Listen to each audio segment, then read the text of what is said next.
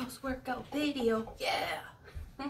It's my first workout day of the year. Yep. We are 4 days into the year. Did my first workout. And oh, hot doggity diggity.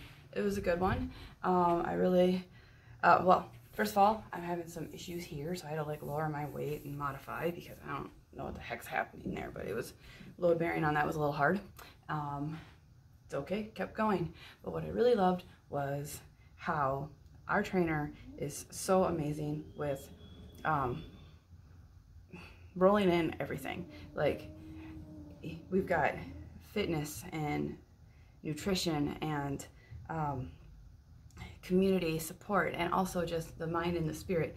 And he was talking about our treating our bodies and loving ourselves where we're at now, you know, not waiting until we get to some set amazing goal or something, because we need to appreciate every moment that we have, just like living in the now. And I thought, wow, it's kind of like our bodies are a work of art, but not like a sculpture where you work really hard, you get to the point and then you're done. No, it's more like a bonsai tree where you're constantly giving it attention in the areas that it's needed. And I thought that was so beautiful.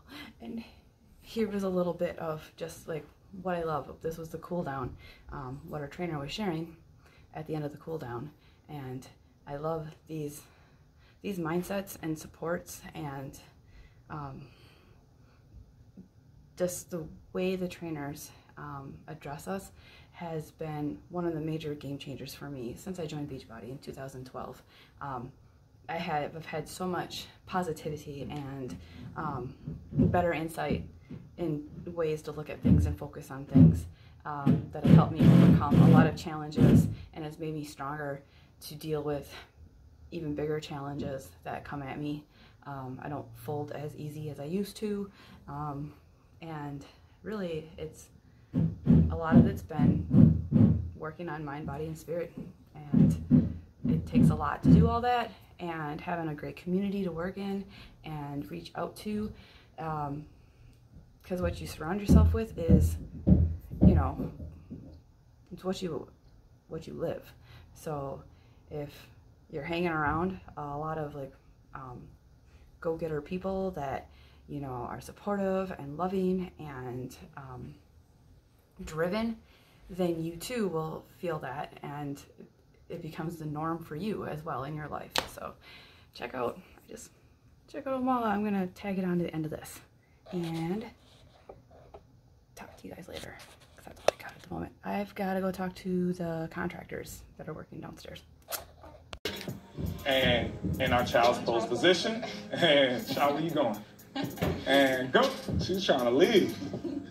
We ain't finished. So again, you know, we're on this aesthetic culture. We have this obsession over it. But everyone have beautiful bodies. It doesn't matter. Females who lift, who have strong arms. Don't judge anyone. Don't just live and love yourself for who you are. And so that's the only message I want to give you guys for these next week that we have. But continue to keep cherishing and loving your body. A better mindset, you're going to have a better body. When you start thinking about that, it's just like a domino effect. When you think better and you have a clearer mind about what you want and your goals and your whys, it's just your actions that help you get there. All right, team? We're going to finish up in a Cobra. So we're going to push all the way up. And then what I want you to do, anyone have